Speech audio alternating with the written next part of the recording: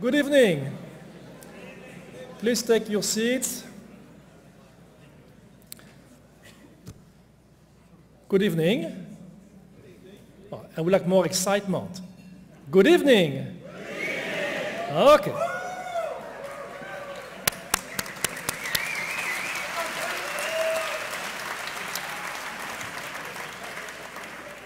It is my great pleasure and honor to introduce Dr. Kip Thorne this evening, a world-renowned theoretical physicist and a good friend. I would like, before I introduce him, in fact, to also introduce his wife, Dr. Carolee Winston. Carolee, please stand.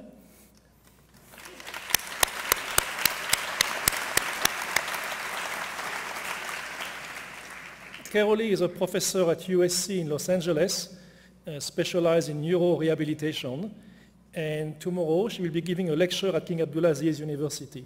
It's great to have you here. Kip has spent most of his career at Caltech.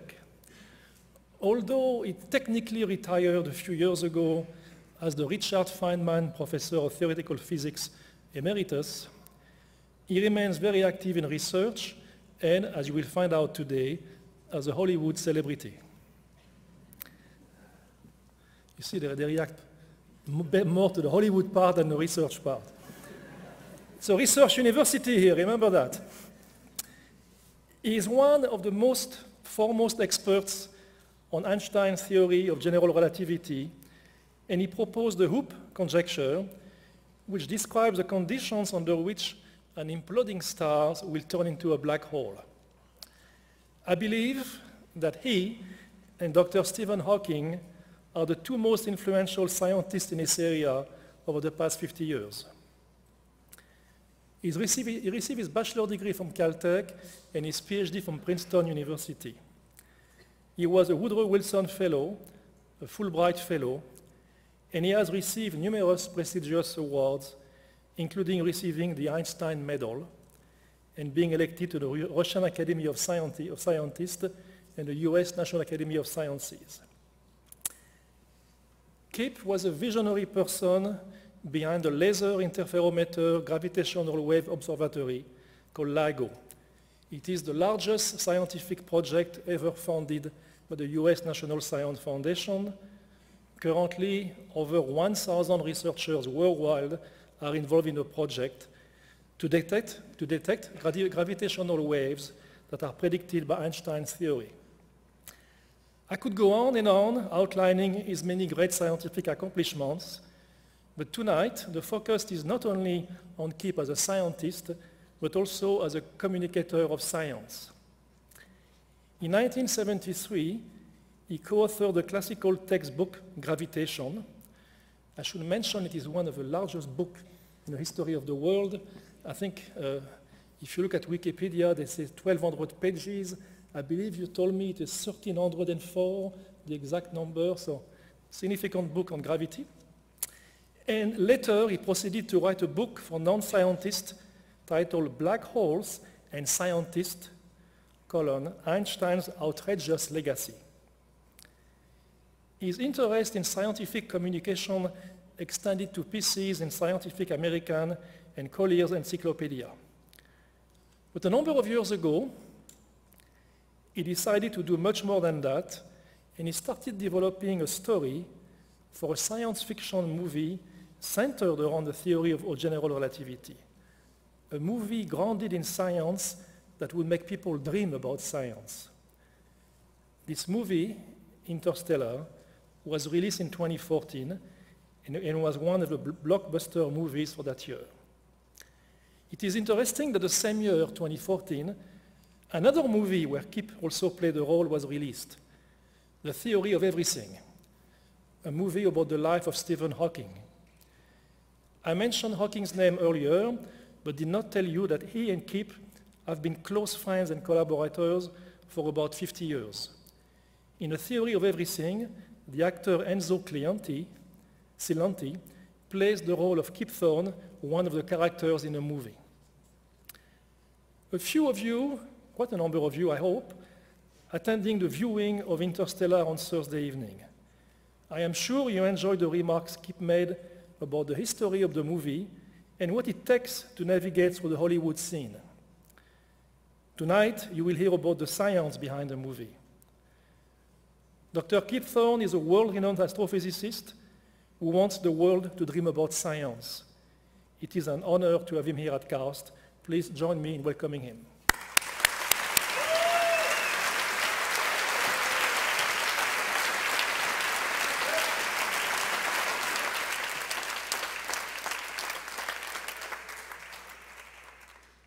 I can see that President Chameau has you very well trained. You were appropriately solemn when he talked about my research, and you laughed appropriately when he first introduced the topic of Hollywood. And so, in fact, my role in Hollywood has been to try to use Hollywood and the movie Interstellar to get people interested, particularly young people interested in science. And I think we've been very successful. Interstellar sold 100 million tickets around the world. I don't know any other way that a theoretical physicist could possibly have some impact on 100 million people except through Hollywood. So I'm going to begin by very quickly going over the things that I said at the beginning of the showing of Interstellar, just as background, but then I'm going to move quickly into the science of the movie itself. So the movie was started by Linda Obst and me. Linda is a close friend of myself and my wife, and a well-known producer in Hollywood. She telephoned me one day in 2005 and invited me to brainstorm with her on ideas for a movie, and very quickly we agreed that it would be a movie in which we would embed real physics, primarily the physics of Einstein's general relativity of warped space and time, into the fabric of the movie from the outset. And this makes it unique. I think I only know 2 other science fiction movies that do anything similar. 2001: A Space Odyssey, in which Arthur C. Clarke, as the physicist, worked together with Stanley Kubrick in order to make this movie and embed real science into it. And Contact, in which Carl Sagan played the role that I play on Interstellar. And so with those as a challenge to try to match them, it was a daunting challenge, but a great pleasure working with people in Hollywood. Everybody that we worked with embraced the idea of a film with real science embedded in it in a very deep way. We brought on Jonah Nolan as the screenwriter, I should say Linda, and Steven Spielberg, who was working with us early on in the film, brought on along Jonah. He wrote 3 drafts of the screenplay, but we would get together every 2 or 3 weeks while he was writing at the faculty club at Caltech for a 3-hour lunch, and we would brainstorm about the science in the movie. And so he got the science embedded deeply in that way. His brother, Christopher Nolan, came on board a few years later as the director, and Emma Thomas, Chris's wife, is the lead producer, and together they were really responsible for making the movie take off and happen. At the beginning of my work with Chris, which was only about 18 months before the movie came out, this happened very quickly once Chris came on board, I ran past him a set of guidelines that I hoped that he would follow and everybody would follow in making this movie, that nothing in the movie will violate firmly established laws of physics or our firmly established knowledge of the universe, and that all the speculations about poorly understood physical issues, and there are a lot of such speculations in the film, that they will all arise from real science, not just be created from the mind of the screenwriter. And Chris happily embraced these guidelines, so long, he said, so long as they did not get in the way of making a great movie. And then the next thing he said to me was, and Kip, if you don't like what I do with the science, you don't have to defend me in public. So I was a little bit uneasy about that. But by the second meeting that we had together, we had come to understand each other very well, and it had become a brainstorming collaboration the same way as I had had with his brother. So Chris brainstormed with me through 3 more drafts of the screenplay. By the time he was finished, he and his brother had changed the story in the screenplay almost completely, so this really is their story, not Linda's and mine. But they had preserved the science and the goal of embedding the science into the movie deeply. And we had generated a lot of new science for the movie through our collaborative brainstorming. So in the end, this is really the Nolan's movie, not Linda's and mine, but the Nolan's movie with our vision for the science, adopted and embraced by the Nolans, and embraced by everybody else we worked with, by Paul Franklin, who received the Academy Award for the visual effects in the movie, by the various actors in the film, Matthew McConaughey, who plays Cooper, Anne Hathaway, who plays Amelia Brand, Michael Caine, who plays Amelia's father, Professor Brand, and Jessica Chastain, who plays Murphy Cooper. And I always like to emphasize that you have here Michael Caine, one of the great actors of all time, Jessica Chastain, one of the most brilliant young actors. They are playing theoretical physicists. And that's really wonderful. And it's wonderful to see them embracing the idea of becoming theoretical physicists and working to understand the mindset of a theoretical physicist in the process of making the film. So with that background behind me, let me move on and talk about the science in the movie. The first piece of science in the movie has nothing to do with relativity. It's disaster on Earth. You see people burning their crops because the crops have diseases, and the diseases are spreading, a disease that they call a blight. You see great sandstorms, dust storms, and after the dust storm is over, you see the big piles of dust. The Earth is dying, and it's dying for partly unspecified reasons, but the one that is really highlighted in the film is blight. Blight is basically a generic word for a disease of plants that's caused by some sort of pathogen, some sort of organism that is killing the plants. Now, biologists tell me that blights generally come in two types. There are specialist blights that attack just one kind of plant but are extremely lethal. And it was such a specialist blight that wiped out the chestnut trees in the eastern United States about the time I was young and growing up. And then there are generalist blights that attack large numbers of plants, but they are not all that lethal. They just make a lot of different kinds of plants rather sick. But nothing that we know about blights, I'm told by my biologist friends, nothing that we know prevents there from being a generalist blight that is extremely lethal and evolves very fast. And that's the kind of blight that occurs in the movie. In the process of planning for the movie, the idea of a blight of this sort actually came from Jonah Nolan, Christopher Nolan's brother. And I was worried, is it conceivable that you have this kind of a blight? And so we had what we called at Caltech a blight dinner. We brought in 4 great Caltech biologists, one who was a specialist in these kinds of diseases, others who had other relevant specialties. We plied them with the best wine that they had at the faculty club. For 3 hours we sat around drinking wine. Excuse me, I forget that I'm in Saudi Arabia. We sat around drinking wine and talking about what could go wrong with the Earth biologically. And by the time the evening was over, I was scared to death about all the things that could go wrong. But one of them was the generalist, lethal, fast-evolving blight, which is what then Jonah put into the screenplay. There are a variety of other things that could have been responsible for the sad state of the Earth at the beginning of the movie. Runaway climate change is one obvious one, and there are a number of others that I discuss in my book about the science of Interstellar. And I should back up and remark on this book. Once the director was finished filming the movie and was beginning to edit it, I sat down and wrote, over a period of about 5 months, wrote a book about the science in the movie. This was a calm and relatively quiet period for me. I had played a big role in the development of the screenplay, and I had worked very closely with the visual effects teams on the visualizations of black holes and wormholes and so forth. But that role was finished, and so I then sat down to write this book on the science of the movie. The book came out simultaneous with the movie, but we were not allowed to tell the world about this book or to promote it at all before it came out.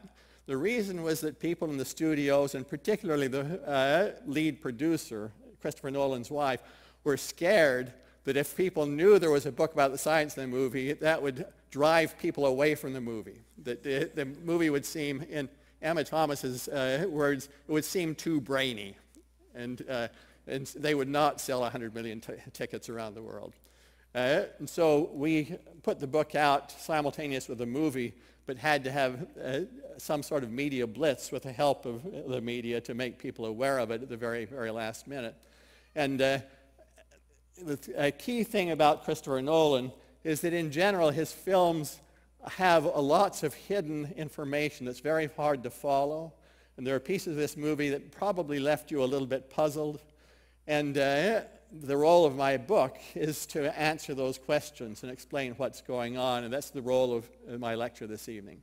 So one of the chapters in the book is about the blight and, in more generally, what may have happened to the Earth to put it in such a sad state at the beginning of the movie. Now, the Earth was in such a bad state that it was necessary, the scientists involved in the movie and the people at NASA concluded it was necessary to move humanity off of Earth and find a new home elsewhere in the universe. But there's a real problem with that. There is no hospitable planet except the Earth here in our solar system. And so they felt they had to go beyond the solar system. But the distances in the universe to get to other stars are enormous. So the sun is here. This is a three-dimensional map of the nearest stars. The nearest star is Proxima Centauri, which is in orbit around Alpha Centauri, or they're in orbit around each other. But the nearest star that has, we think, a habitable planet to which they could go is Tau Ceti. The distance from the sun to Tau Ceti is about 12 light years. Now, that just doesn't sound like all that far when you say, well, it's only 12 light years. But you think about it. We humans, the farthest we've gone is to the moon. And if you think of going from here to Tau Ceti at 12 light years, it's like going halfway around the world. Then in going to the moon, we have gone a distance of 7 centimeters. So that's the challenge. If in a period that is not far in the future, a century and a half in the future when this movie occurs, you wanted to go to Tau Ceti, it's pretty hopeless. The technology is not there. The technology is not going to be there in the next century. I do believe interstellar travel will come for humans, but it's going to take several centuries, even if we push very hard on the technology. It's very, very tough to build up from what's equivalent to 7 centimeters to what's equivalent to halfway around the world. And so in the movie, we used a different device to do this. We used the wormhole. But in order to explain the wormhole, I have to explain another key idea that underlies this movie, and that's the idea of the fifth dimension. And in the film, you see a frequent discussion of the fifth dimension. And so let me count the dimensions that we have in our universe. We have 3 spatial dimensions. We have east, west, north, south, and up, down, all very familiar. Physicists think of time as being the 4th dimension. In order to tell your friends where to meet you, they have to say where in space, that's 3 dimensions, and when as well. So it takes 4 numbers to tell your friend where to meet you. And then in the movie, there is one other big dimension, which I would like to call out back, which you and I have never experienced. And in order to visualize that, I would like to think of our universe as being like this plane here, a 2-dimensional plane. I'm showing you north, south, east, west, and I have removed from the diagram up, down, so that I can put in out, back. So we live in this 2-dimensional surface, which is really 3-dimensional, and out, back is perpendicular to our universe, going out into what physicists call the bulk. So physicists use the phrase the bulk for this region that is above and below our universe, and the brain, or membrane, that's short for membrane, 2-dimensional surface, but really 3-dimensional for our universe. And so the 5th dimension plays a big role in this film, but the 5th dimension is speculative.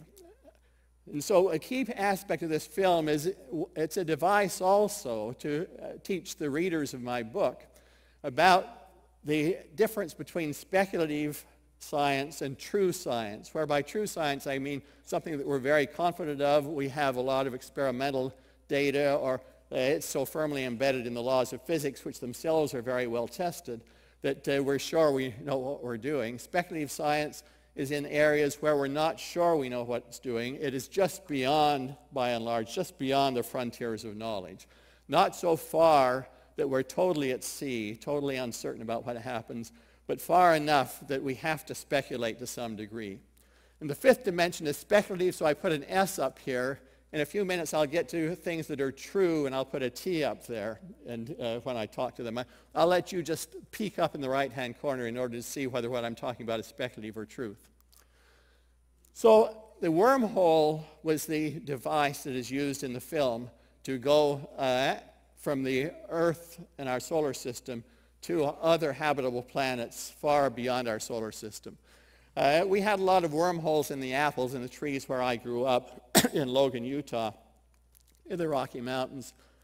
A wormhole is obviously a hole that has been eaten through an apple by a worm. And if you're an ant and you live on that surface of that apple, the surface of the apple is your entire universe. It's your membrane or your brain. The interior of the apple is your fifth dimension, if you wish. It is the additional dimension that goes beyond your universe. And so you have a choice if you want to go from up here to down there. You can go around on your universe, or you can go through the wormhole to get there faster. And so the interior of the apple is your bulk. It's the higher dimension in which your universe lives. So this story is the same then for our own universe. Our universe, I show here again, is a two-dimensional surface, removing one of the dimensions. We're sitting out here in the solar system. The one mouth of the wormhole is here near Saturn. The other is in a very distant galaxy, 10 billion light years from Earth, unbelievable distance from Earth. However, what somehow nature has managed to do in the bulk is to bend our universe around so that, as seen through the bulk, the distance from Saturn to this distant galaxy is only about 1 kilometer, whereas it's a billion light years, or 10 billion light years going around through the universe. And the wormhole then is the surface of this tube that leads you from the vicinity of Saturn into the distant galaxy. And this is explained in the film by the actor who plays Romilly. Romilly is the theoretical physicist who goes on the journey through the wormhole. He explains it by bending a sheet of paper around like that and sticking a pencil through it and saying that surface of that pencil is the wormhole. So this is the same thing as you saw in the film that Romilly did. Now, for this movie, the agreement was that everything that appeared in the movie in terms of wormholes and black holes and so forth would be as accurately depicted as possible. So we began by Eugenie von Tunzelmann, who was the lead artist on the film at the double negative visual effects company in London. Eugenie and her team created paintings of the stars and galaxies and dust clouds in this very distant galaxy. Then I gave them the equations for the propagation of light from this galaxy through the wormhole up to a camera. And then Oliver James, who was the chief scientist at Double Negative, Oliver programmed those equations on a supercomputer using the C++ programming language, integrated it into the software that they already had at Double Negative in order to make the images by solving the Einstein's equations that I had given to him for the propagation of light through the wormhole in order to see just what this alien galaxy would look like to the camera that is up there near Saturn. And the result is this. So here you see the camera. It's looking off to the side at Saturn, and it's looking through the wormhole at the distant galaxy. That's then the light that comes through the wormhole is inside this circle. The circle, what it really is, it's the surface of a sphere, and it looks very much like a crystal ball. And looking into it, you see the light coming from the stars and nebulae of that distant galaxy as though that galaxy were in the interior of the crystal ball, in the interior of the wormhole. But then off to the side you see the planet Saturn. And so this was the image that was generated in that way, one of the images. And all of the subsequent images are as they really would be, as seen by a camera up near the wormhole. So I'm now going to show you the trip through the wormhole as it came out of these simulations on a supercomputer. This is not the version of the trip that you see in the movie, for those of you who've seen the movie. It's a little different. I begin this one just by placing the wormhole. It's very close to us, and Saturn is in the background. The wormhole looks big, almost as big as Saturn, but it's really only 2 kilometers across. It's just that it's quite close to you, and Saturn is much farther away. The light from Saturn some of the light comes around this side and makes this distorted image, but a little bit of the light goes around the other side of the wormhole and makes that image. So that's a highly distorted image, a secondary image of Saturn on the other side. This is what's called gravitational lensing, the distortion of an image by the bending of light around the wormhole.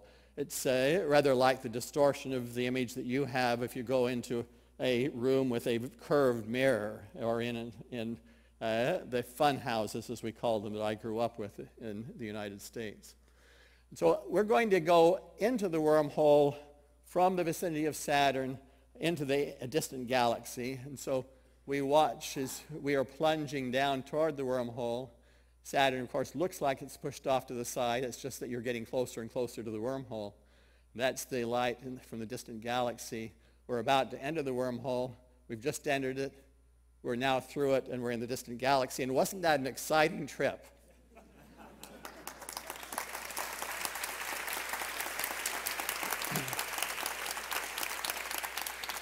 So Christopher Nolan called me up one day when I was in the process of writing my book. I thought we were all finished. He said, "We have a problem." He said, "Would you come to my house? We need to talk about this." And so I went to his house. He showed me not precisely this movie, but something that was more or less the same as that. He said, "There's no way this is going to be exciting for the audience." And he said, "I have had the team at Double Negative change the shape of the wormhole, and I had given them the equations that they could use for wormholes of many different shapes. And so they tried wormholes that were long and thin, short and fat, all many different shapes. And so he showed me a sequence of movies, and none of them were really what he wanted. And he said, "Okay, so what do we do?" And I said, "Okay, you use some artistic license." We had agreed that so far as it didn't get in the way of making a great movie, that you would stick with the science. This was the one place where there was a major compromise. And so what he did was he had the team at Double Negative combine the trips from various shapes of wormholes together with some artistic license, some ideas from their own brains to make the trip that I will now show you. Now this trip that you're going to see is perfectly what you would see in the real world until Cooper pushes the joystick to enter the wormhole, and at that point it's changed. So the first something like 20 seconds are the real thing, and then we move into the artistic license.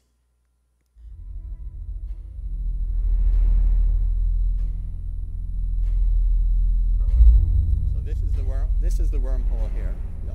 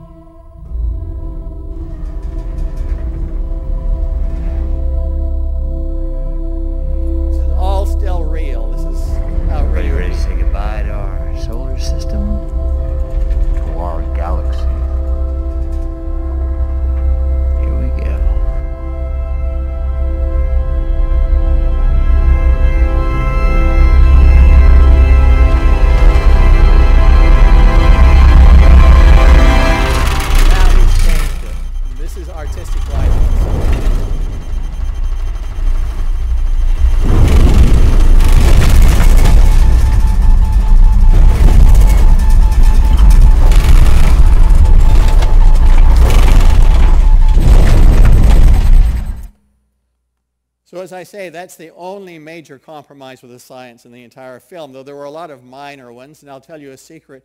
If you go get my book, you can get it online, is probably the easiest way, at iTunes or from on a Kindle or whatever. In the back, you go to the subject index and look up a person in the subject. I love to do this in books that I write. It's deeply hidden, but you go to the subject index and then look up Christopher Nolan, and then under Christopher Nolan, you look and you'll find an entry, compromises that he made with the science in order to make a great film. And you'll find a list of all the relevant pages of all the compromises I'm aware of. But as I say, this is the only major compromise. So, do wormholes really exist in our universe? Probably not, and that's unfortunate. We don't know for sure. The problem is that the walls of the wormhole attract each other, and so if you don't do something to prevent them from imploding, they will implode, the wormhole will pinch off before you've had a chance to travel through it. So the issue is, how do you hold a wormhole open? The answer is, you have to have something that repels gravitationally to hold the wormhole open. The only thing that can repel gravitationally is something that has negative mass or negative energy. Now, you might say right away, okay, well, that's obviously you can't have such a thing, but that's not true. Just like you can borrow money from the bank if your credit's good enough. One region of space can borrow energy from another region of space when at the beginning neither of them had any energy. It can do it by virtue of something called vacuum fluctuations, which are part of quantum physics, and I don't want to go into the details. But this region can borrow energy from that region. It gets borrowed, that one is left with negative energy. And this is done, in fact, every day it's done in laboratories of physicists. Tiny, tiny amounts of negative energy are made in laboratories, particularly using what is called squeezed light or squeezed vacuum. This is sophisticated stuff in modern optics. But there seems to be a fundamental principle that says the more energy you borrow, the quicker you have to pay it back. And so you can't borrow enough energy and hold it long enough that you are able to have enough negative energy inside the wormhole to hold it open. And so I realized that that was likely the case way back in the late 1980s when I and others began to think about this. But despite great efforts by a number of theoretical physicists using the laws of physics to try to figure this out, nobody has been able to prove that this is true. So people have worked for about 25 years, some of the best theoretical physicists, and they have not managed to prove that wormholes are impossible. So they're fair game for a science fiction movie, and they're an interesting thing to talk about with an audience like you are, about an example of speculative things that are just beyond the boundary of our knowledge, but that might be true, but probably are not. And then I would like to add the additional caveat that I have been proved wrong so many times over my career that when I say with pretty high confidence wormholes cannot exist, you should be a little cautious about believing me. Okay. So that means wormholes are speculation, hence there's an S up here. But by contrast, black holes do exist. They are truth, so there's a T up here. What is a black hole? Well, as seen from the bulk, from the higher dimensions, from the fifth dimension, a black hole's entrance looks rather like a wormhole's entrance, but instead of coming down and flaring out and joining on to a distant part of the universe, it just goes down to a singularity, as we call it, a region inside the black hole where gravity is so strong that it would appear to destroy everything that goes in. So it's sort of like a wormhole, except you can't go through it. And it also has a surface, as most of you probably know, called a horizon or an event horizon. Once you go inside of there, you can't come out, and I will tell you about that in a few minutes.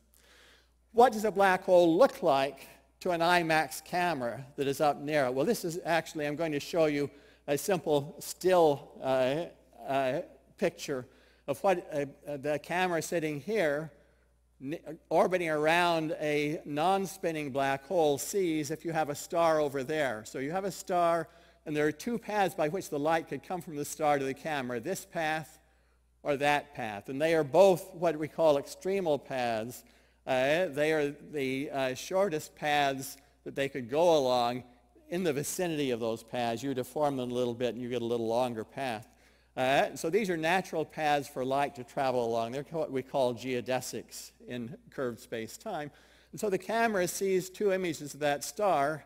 And this is from then a computer simulation by Alain Riazuelo, an astrophysicist in Paris, done before we started working on the movie. And here is one image of that star, and there's the other image of the star. As you might imagine, there are actually more images. Light can come down and go around the black hole once and come back up. But there is a shadow. Anything, light that tries to come through the shadow gets caught in the black hole, swallowed, and is gone. So you see the shadow of the black hole there, and then you see multiple images of stars, of each star around it. So here is a movie of a camera, an IMAX camera made by the team at Double Negative, by the same technique as I described. I gave them the equations, and then they solved the equations to make this picture.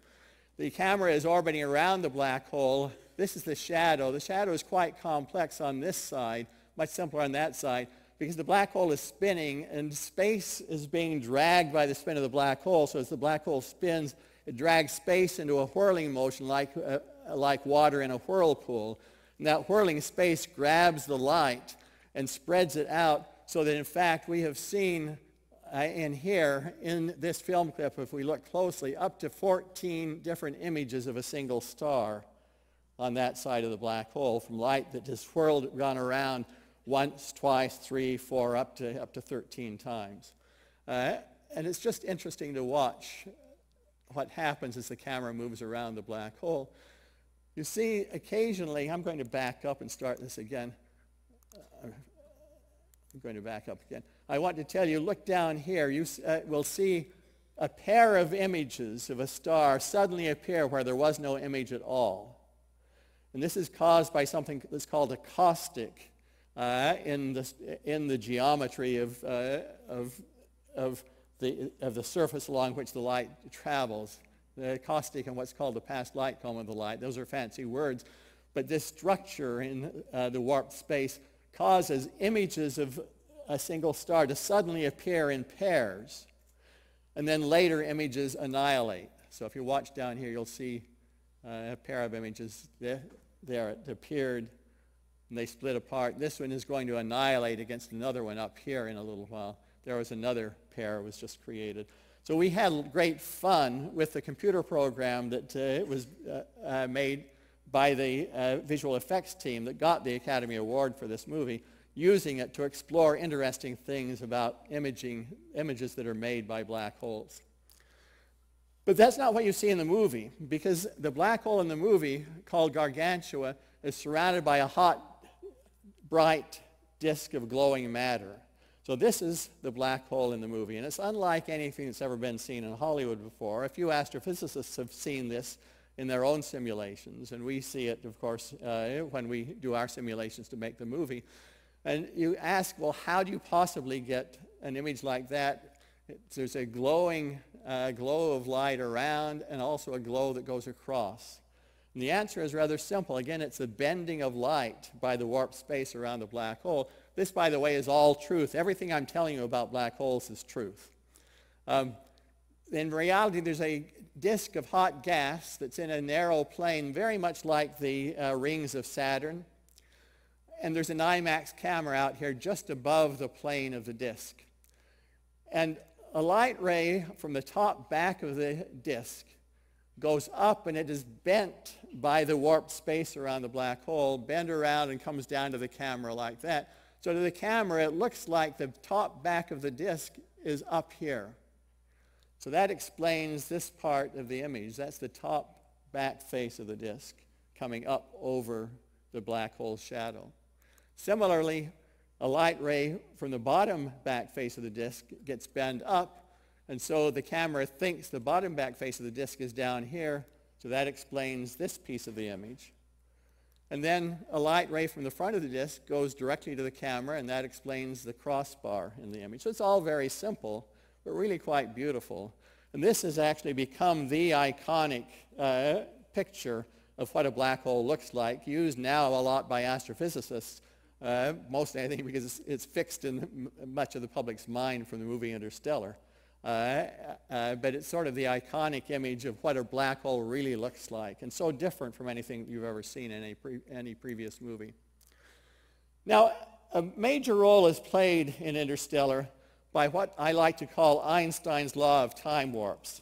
And Einstein's law of time warps, which he devised, figured out in 1912 in the process of developing his general theory of relativity, says that things like to live where they age the most slowly. Isn't that where you would like to live?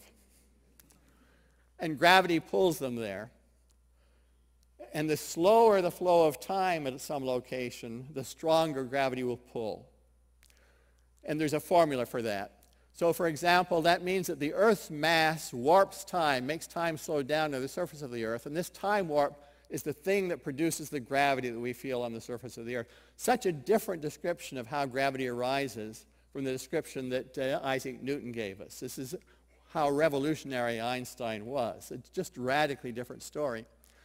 In the case of the Earth, it turns out just knowing how strong gravity is on the surface of the Earth, you can plug into the formula and figure out that up at high altitudes, time is flowing more rapidly than on Earth, or it's flowing more slowly on Earth than at high altitudes by 1 second in 100 years.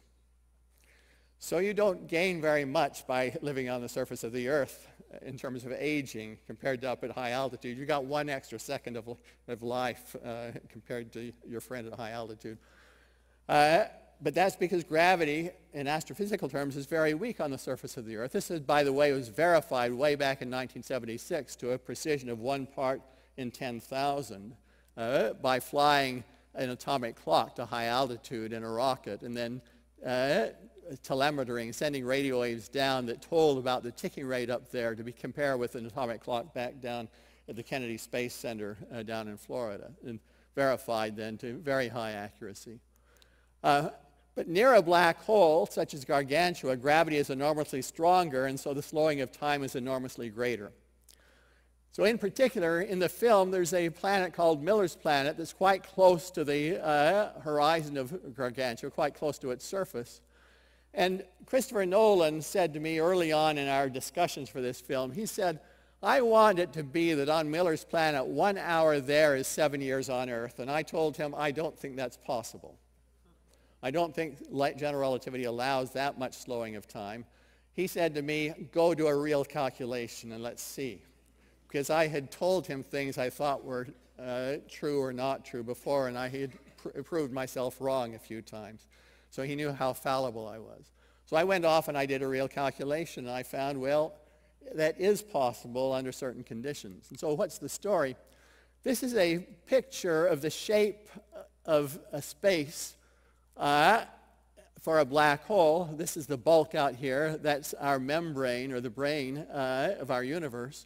And it bends down, as I've shown you before, near the surface of the black hole. The color coding is the slowing of time relative to time at very high altitude.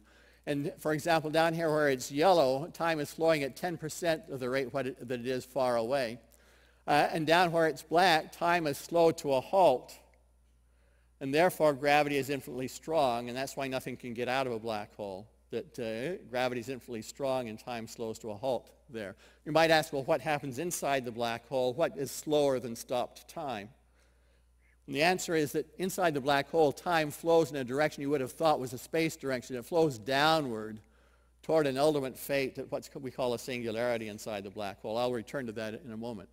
But we have the horizon here, and then we have, as I had expected when I discussed this with Chris, that Miller's Planet, the closest it could be to this black hole's horizon without being pulled in.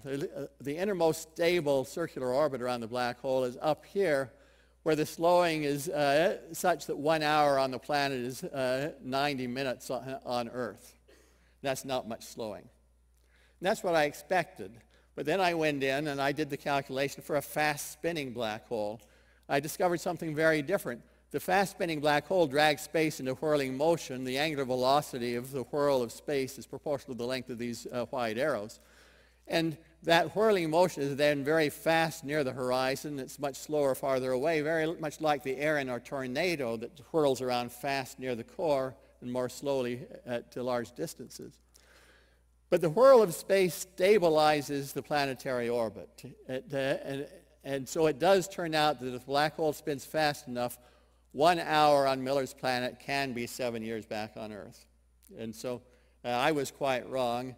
And when the movie first came out, there were a number of pundits who wrote blogs or articles in newspapers about the errors in Interstellar, and this is one of the errors. It's not possible to have this. And then they found out about my book. They went and read about the book, and I showed that for fast-spinning black hole it is possible. So the bloggers and the pundits made the same mistake as I did. And so Chris and I were off and running, and we were able to do this. And this does play a big role in the movie because, as those of you who have seen the movie know, Cooper, played by Matthew McConaughey, shows his daughter his watch and discusses with her that he's likely on his trip to go near a black hole, and time then will slow down for him, and it might even slow down so much for him that when he comes back, she might have grown to be as old as he is now, and he might have aged only a very small amount. So he forewarns her of this. And it happens. He goes down near a black hole, and he's down there for a few hours down on the surface of Miller's planet that's near a black hole. When he comes back, then his daughter is 21 years older, and he's only 3 hours older. And she has become a brilliant theoretical physicist trying to understand gravity.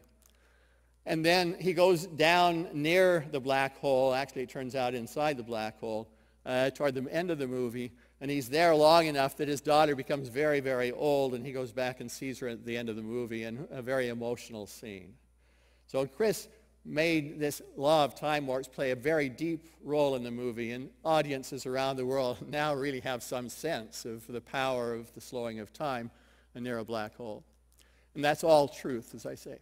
Another piece of truth is there are on the Miller's planet, there are water waves that are 1 kilometer high. I'm going to show you again a film clip of this. How long for the engines, Case? A minute or two. Well, we don't have it. Helmets on! Fran, co-pilot, you're up. Case, blow the cabin oxygen through the main thrusters. We're gonna spark it. Roger that. Locked! Depressurizing!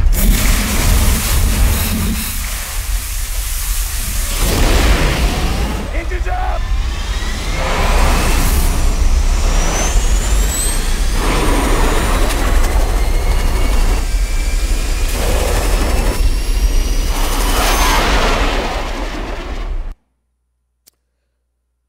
So the question is, how could you possibly get a water wave that is roughly 1 kilometer high? And the answer is what is called tidal gravity. That is the same kind of a force as produces the tides on the surface of the Earth. Miller's planet is near the horizon of the black hole, and gravity is stronger on this side of the planet because it's closer to the horizon than on that side of the planet. And so gravity actually distorts the whole planet rather substantially because tidal gravity there is quite strong. Then the planet in this movie, one concludes basically from all the data that you have from the movie, if you're a physicist and know about tidal gravity, the planet, unlike the moon, doesn't have one face locked always pointing toward the black hole, whereas the moon has one face always pointed toward Earth. It's the tidal gravity that has made that happen with the moon. In the case of Miller's planet, the planet has only been there for a short time as seen by the planet. That may have been a long time as seen by somebody far away because of the slowing of time. But as seen by the planet, it's only been there a short time. And so it is settling down into its equilibrium state, and it's rocking back and forth under the force of tidal gravity, a so-called restoring force of tidal gravity. And as it rocks back and forth, the oceans on the surface of the planet slosh back and forth. And this is the analog of what's called a tidal bore on the Earth. On some rivers on the surface of the Earth, when the tides that are very near the ocean and very flat, when the tides rise, a wall of water goes rushing up the river. And that's what is happening here. It's a variant of that, the sloshing. But it's actually produced because these waves don't break. It's produced what's called a solitary wave. In order for this, and now I'm getting a little bit technical, but there are oceanographers here, experts in these kinds of things here. It's a solitary wave, but that requires that almost everywhere, but not where they have landed their spacecraft, almost everywhere the water is quite deep. It's at least 1 kilometer deep. But they happen to have landed on the top of a slightly submerged mountain. And this wave from the sloshing that is produced by the swinging of the planet back and forth is coming at them. And there are actually 2 waves. They're separated by a time of 1 hour. And it turns out when you do a calculation using the laws of tidal gravity of the sloshing period or the swinging period for this planet to swing back and forth, it's a period of 1 hour. And so the numbers all fit. But then in order for the numbers to fit, you have to have a black hole of a certain size, 100 million times the mass of the sun. So that's a big black hole. Turns out that's the same size of black hole as exists at the center of the Andromeda galaxy, which is the nearest large galaxy to our own, 100 million solar masses. And the circumference of Gargantua is about the same as the circumference of the Earth's orbit. And then everything hangs together. The numbers all come out just right. Now, in the original treatment that we wrote and in Jonah Nolan's screenplay, gravitational waves played a major role. They played a role in the prologue of the screenplay in the sense of how was the wormhole first discovered by the people on Earth looking up in the sky. It's back up there, the mouth of the wormhole is in orbit around Saturn. How was it discovered? It was discovered in our treatment and in the early drafts of the screenplay because there was a neutron star, a star that has about a diameter of about 20 kilometers and a mass as heavy as the sun, very dense, orbiting around a black hole, and as it orbited, it produced gravitational waves that went traveling out, and they went down through the wormhole and came to Earth and were discovered by an instrument called LIGO, the gravitational wave project that I co-founded. And so the people on Earth then were able to triangulate on where is the location of the source of these waves, and the location of the source of the waves appeared to be in orbit around Saturn, and that was utterly impossible. The only possible explanation was that the waves were coming through a wormhole. So that was the prologue. Chris looked at that and he said, we don't need gravitational waves anywhere in the movie. This has got to go. Because there's already too much science in the movie. And so it went, and it broke my heart. But I had to agree that it had to go. One reason it broke my heart, the death of the prologue, is that I was a co-founder of this project. And in this project, we are monitoring, looking for gravitational waves, these ripples in the fabric of space and time, produced by colliding black holes or by black holes tearing apart neutron stars. When the waves come along, they push mirrors back and forth that are hanging from overhead supports. So these mirrors are stretched apart by the tidal forces of the gravitational waves arriving from the distant universe. While those are pushed together, we use a technique I won't go into called laser interferometry, but basically laser beams, to monitor this stretching and squeezing of the distance between the mirrors. I just have to tell you that the distance, the amount of motion is 1/1000th the diameter of the nucleus of an atom, 1/1000th the size of a proton. And a superb experimental team has managed to build the technology, develop the technology, and build a robust instrument that can measure that with a noise that is down at the level of 1/10,000th the nucleus of an atom. They're operating at a level of sensitivity where the front face of that mirror, center of mass of motion of that mirror, behaves quantum mechanically, not according to the laws of classical physics. So for the first time in human history, we see a human-sized object subject to fluctuations that we've seen in atoms and molecules, but never seen in human-sized objects before. And so the technology of LIGO is built to deal with that. LIGO is a collaboration of roughly 900 scientists, 75 institutions in 15 nations, headquartered at Caltech. This is one of the instruments in Hanford, Washington. We have two, one in Hanford, Washington, the other in Livingston, Louisiana, in North America. We have a test bed instrument in Hanover, Germany.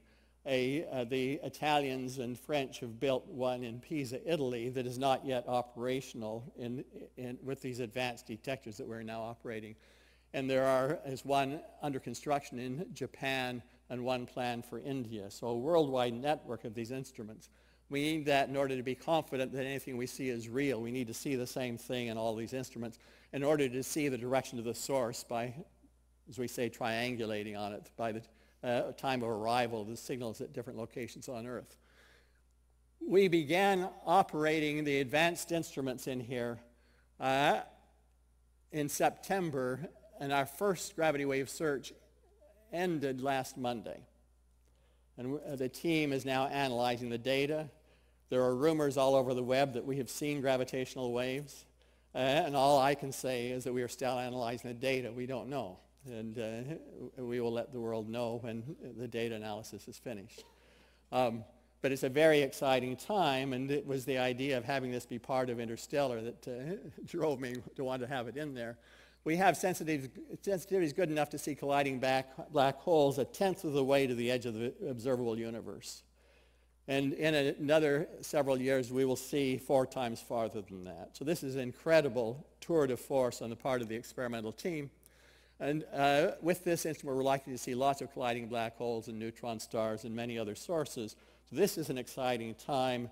So I've obviously broken away from the movie because I'm telling you about something that was in the movie and is now gone. But it's near and dear to my heart, and I will now return to the movie and finish the story of the movie.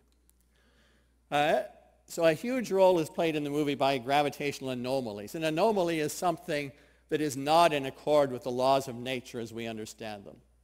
And you see a gravitational anomaly when Cooper is in his daughter's room. There's been a big dust storm, and the dust has fallen to the floor and not fallen in a uniform distribution over the floor, but rather fallen in strips, somehow in strips.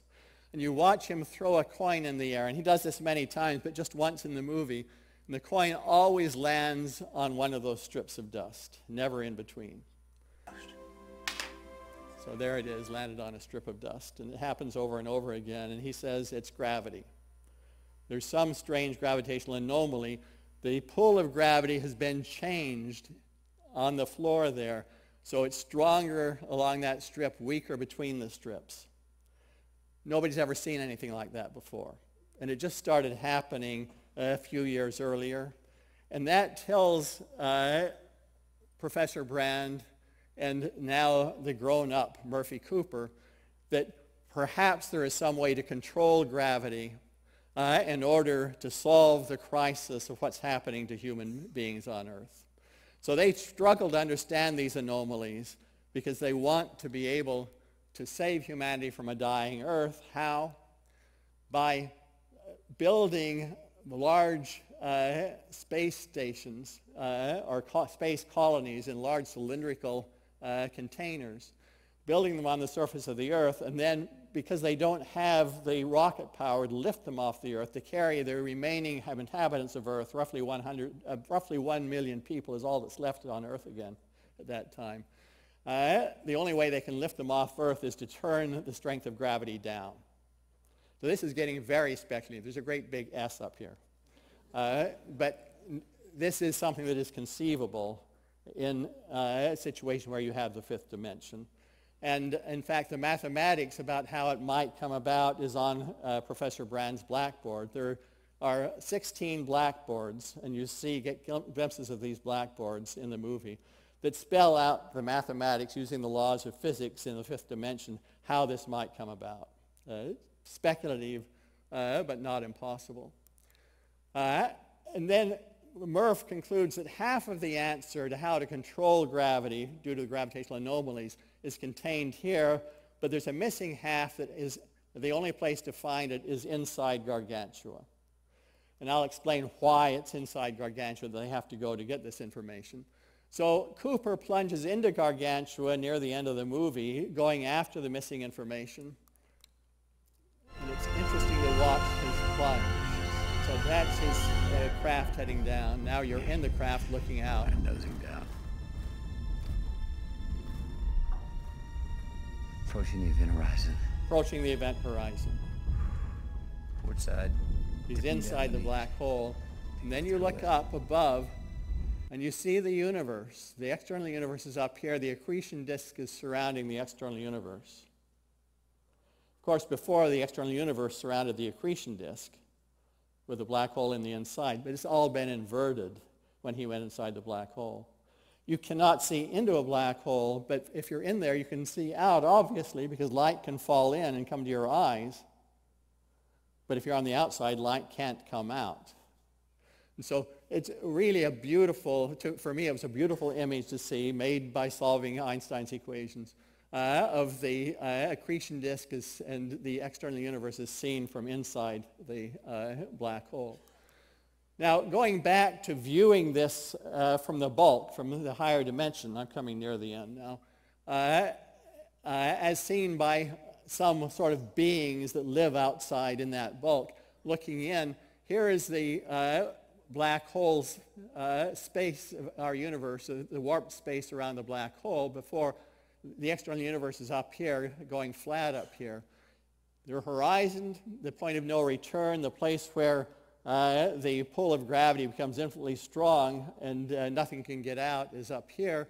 Down inside there is something that, this is my own artist's conception, the best I could do to describe a very chaotic singularity. Anything that falls in there gets stretched and squeezed violently and destroyed. And the atoms of which your body are made, is made, if you fall in there, they then get stretched and squeezed and destroyed in this singularity. This is truth. There's a big T up here. And we understand at least what general relativity says about singularities. But the core of the singularity is governed by a set of physical laws that we don't understand. They're the laws that are obtained by combining the laws of quantum physics with Einstein's relativity theory. There's the so-called laws of quantum gravity. And if Cooper can collect the information from observing this singularity about the laws of quantum gravity and send that back to his daughter and Professor Brand, they can use that to figure out the missing information. That's an aspect of gravity that we've never understood, and that, Murph concludes, is really what she is missing. And so the goal then is to go down and collect the laws, learn about the laws of quantum gravity and send the information back. Of course, there are two problems with this. First is that you die, and the second is you can't send any information out of a black hole. Fortunately, just before we started work on this movie, theoretical physicists discovered by solving Einstein's equations there's more than one singularity inside a black hole. There are two gentle singularities whose origin I will let you go read about in my book. I won't go into the details. And they are much more gentle. And Cooper, falling in, gets trapped between these two singularities and then gets caught by the outflying singularity. And that's a place where these tidal forces, they get very strong very quickly, and they are then controlled by the laws of quantum gravity, but it is so quick that his body doesn't have enough time to respond and for him to die. And so he might survive, but how does he get the information out?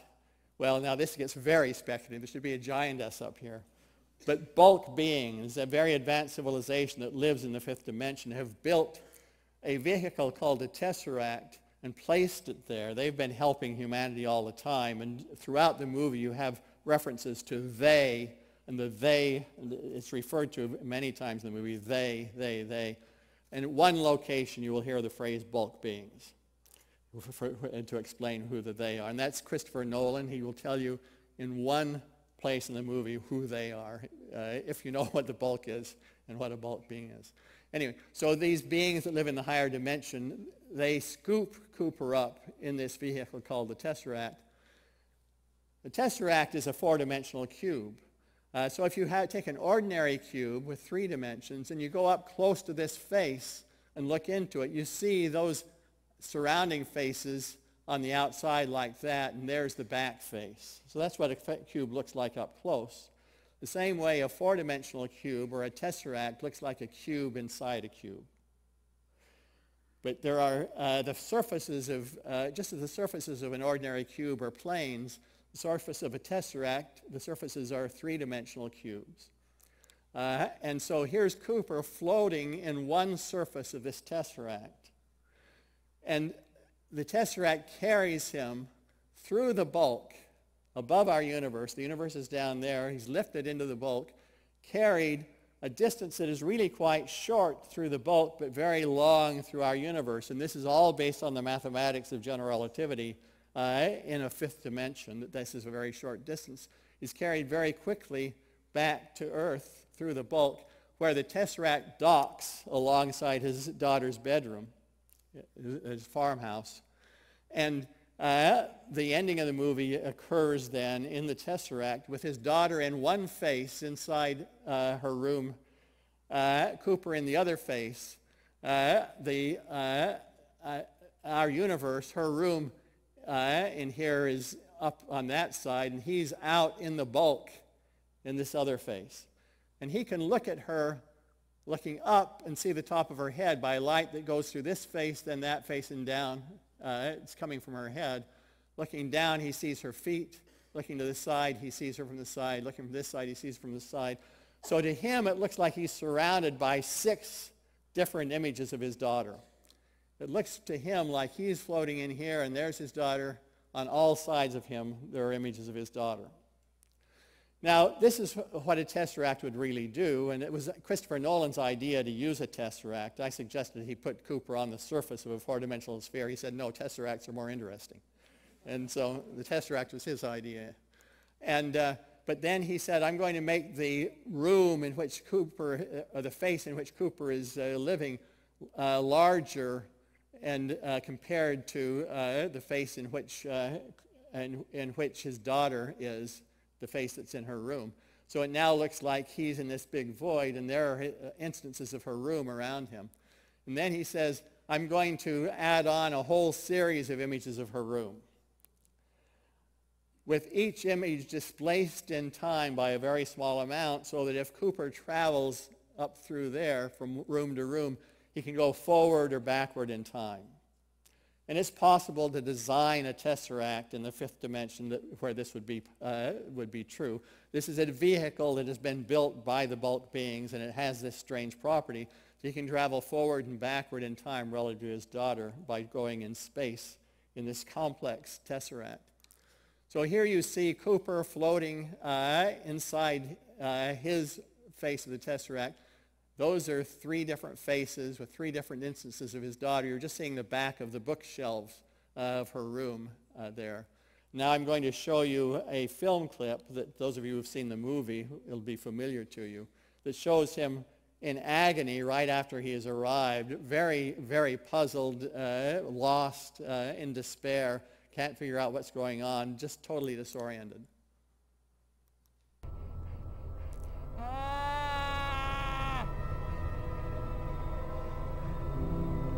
If you look, you can see multiple instances of his daughter in the background.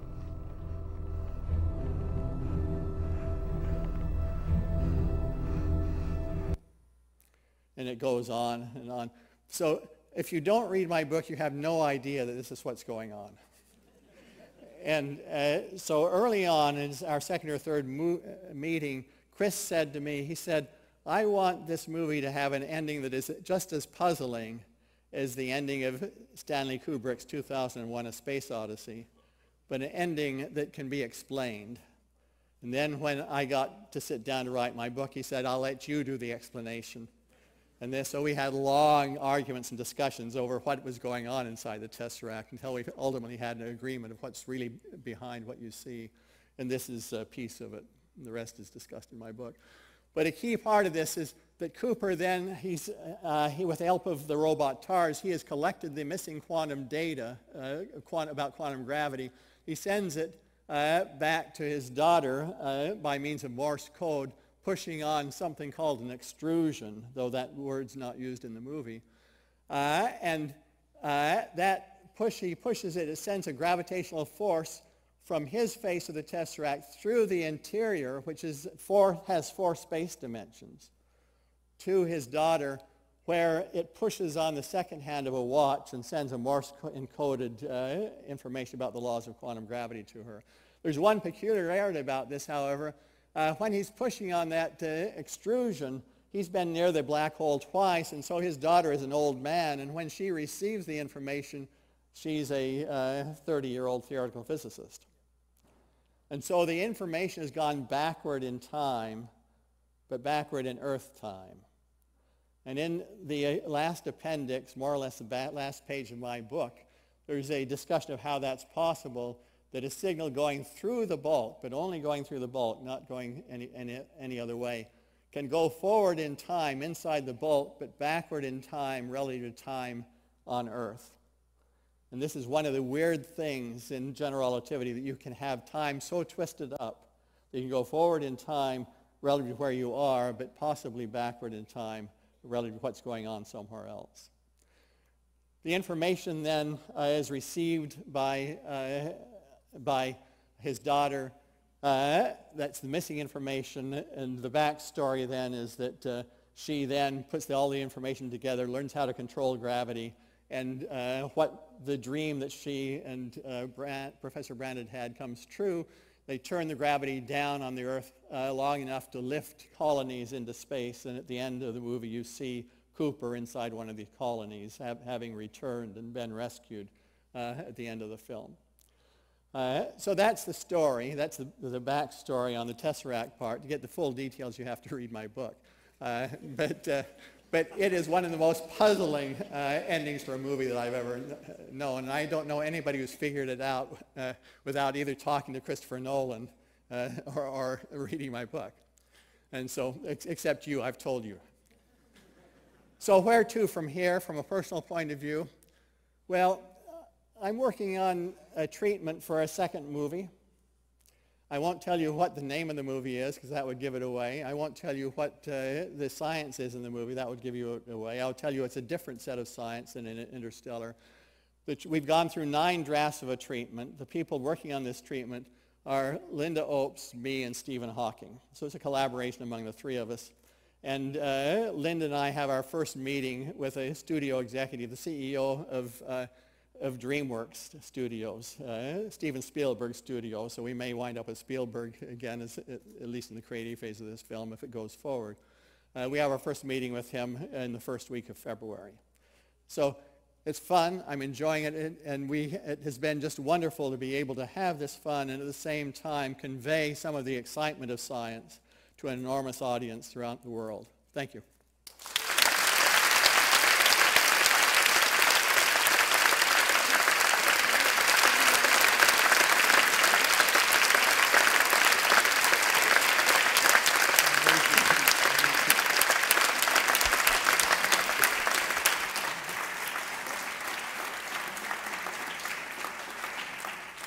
Thank you, Kip. I think it was remarkable.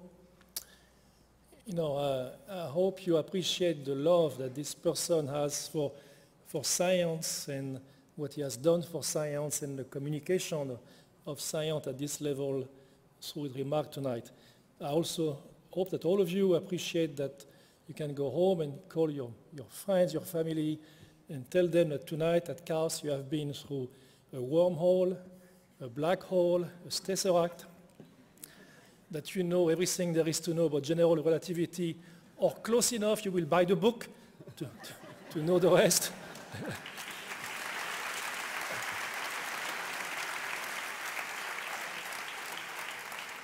Finally, there is one remark that Kip made during the beginning of his talk, where he said that the more energy you borrow in the universe, the quicker you are supposed to repay it. And it tells you that governments and banks don't follow the law of physics. So this being said, I hope you appreciate the evening. I think we have time for a few questions. So please, if you want to ask questions, now is the time. We have a few mics here and there. So raise your hand. There are a couple of them right here.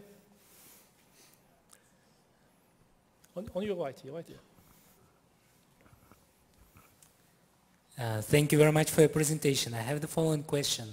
When Cooper transferred data to MERV from this tesseract, what kind of data he transfers, and what time it takes for him to transfer them in binary? Because I think it's like very verbose way of so it may for be human beings. Well, let me back up.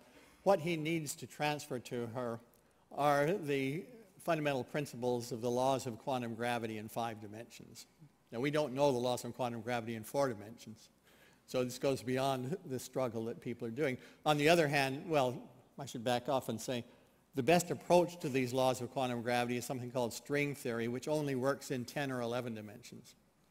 And so he's just working with 5, and the other dimensions are going along for a free ride. So anyway, what he needs is the laws of quantum gravity, and those may be expressible, perhaps, in fairly simple form. The laws of general relativity are expressible in quite a simple form once you know the appropriate mathematical language. And so that's what he transfers to her. What she then needs to do, I'll tell you if I get slightly technical, is take a so-called classical limit and identify the so-called effective action that underlies the classical laws of physics, which is what she needs to control gravity. So there's a mathematical procedure that she follows in order to get what she needs.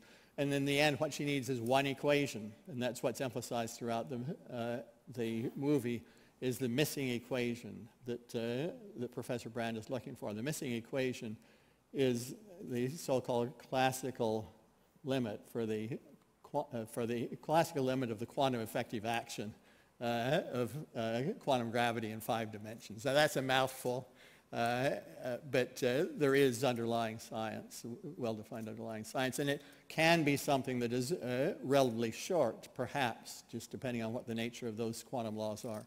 There is one over there. Thank you for the talk. I just wanted to ask, when Cooper goes into the event horizon, the process of spaghettification won't occur because the black hole is that massive, right? That's right. Okay. But still, it doesn't discount the fact that he would die, because from Cooper's view, he is moving infinite, and the universe is coming up blue shifted. So Cooper is fallen into the black hole. First, let me explain. There's a very technical phrase that we use in the laws of physics, the laws of tidal gravity. It's called spaghettification.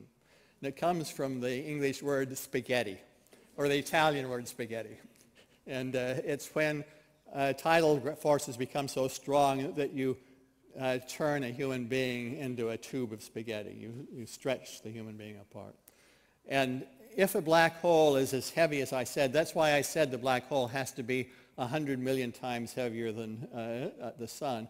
For that size black hole, the spaghettification forces, the tidal forces, are weak enough that Cooper doesn't feel them very much as he goes into the horizon. But they become very strong extremely quickly as he hits this so-called upflying singularity inside the black hole. But they become strong so quickly that although the force that's trying to stretch him becomes infinite, it becomes infinite so quickly that the total amount of force of stretching is finite. It's if you get hit very quickly, if you're hit quickly enough, then you don't necessarily get a huge net impact if the hit is sufficiently quick. And so he does not get spaghettified, but the spacecraft in which he's riding, which is called the Ranger spacecraft, does get torn apart by the tidal forces. So if you look carefully, go get a DVD or a Blu-ray, and you look, there's a very brief glimpse as he enters the Tesseract, looking back, or just before he enters the Tesseract, a very brief glimpse of the spacecraft he was in, the Ranger, torn apart.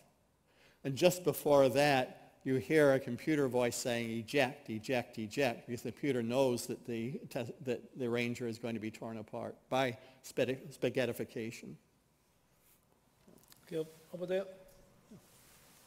Is there any way of replicating high gravity environments that we know of or are hoping to discover today?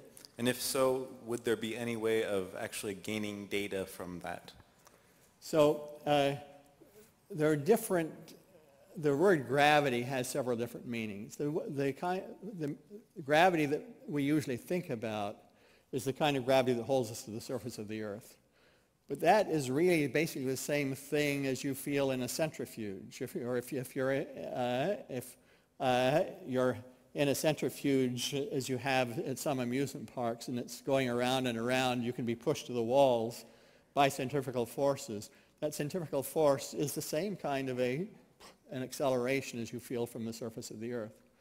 The difference is in the tidal gravity, which is how the strength of the gravity changes when you go from one location to another.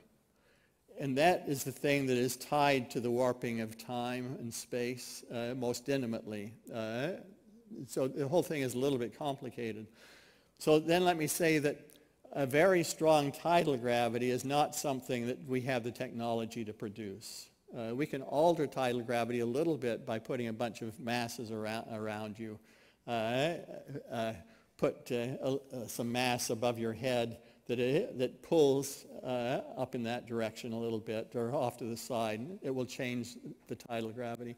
We don't have the technology to change that very much, but we can change the overall strength of a pull that you feel locally, for example, in a centrifuge. The tidal gravity is the thing that is most intimately tied to the warping of space and time. And that's to say we don't have the technology to produce very much of warping of space and time today. The bulk beings do in this movie. One question over there? I have two quick questions. Only one. Only one then.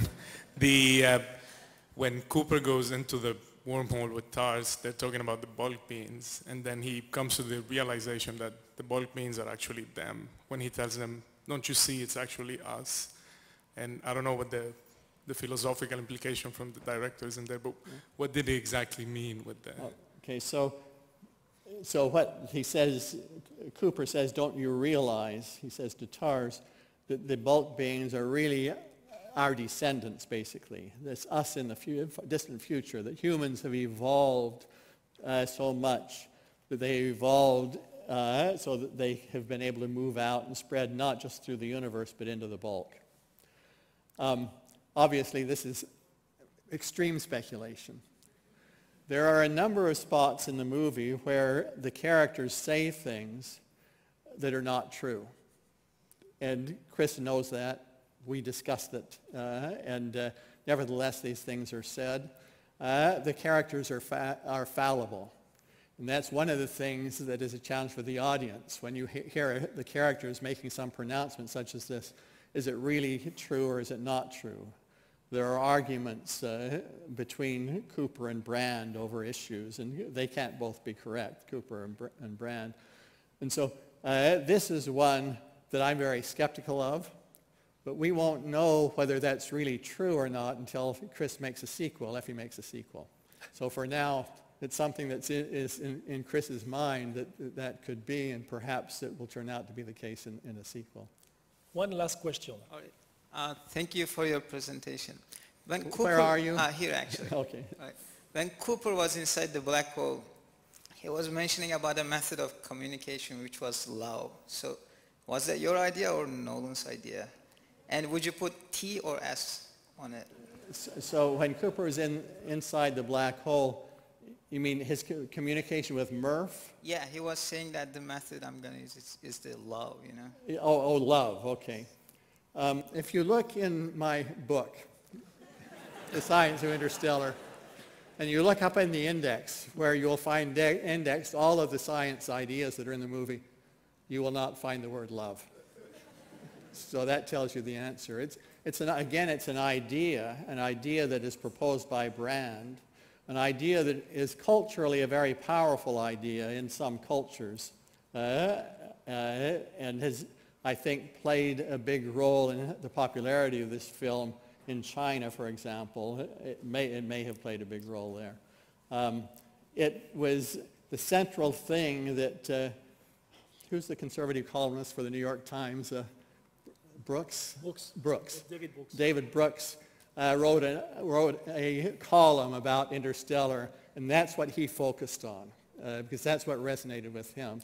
So it plays an important role in reaching certain pieces of the audience, such as David Brooks. But the word love does not appear in my book. You know, there is a close friend of mine and a person that Kip Thorne knows very well too, a distinguished engineer called Paul Jennings, who was the provost of Caltech a number of years ago. And Paul told me one day that every time he listens to Kip Thorne, he's not sure where the S stops, where the T stops and the S starts, or in Paul Jennings' words, where science ends and science fiction starts. But in any way, he said, it's always beautiful. Thank you. Thank you.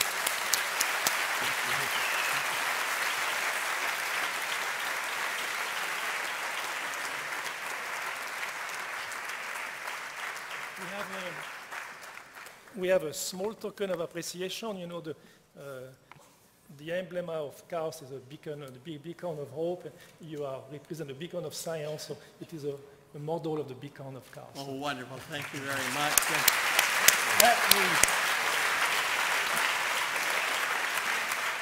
Let me just say before we all leave how very impressed I am by KAUST. What I've learned of this institution, of what it is beginning to achieve, the dreams that it is very likely to achieve. This is an absolutely unique institution in the whole world, which has the possibility to have a huge impact, not just in Saudi Arabia, but around the world. And I congratulate you all in being a part of such an important endeavor.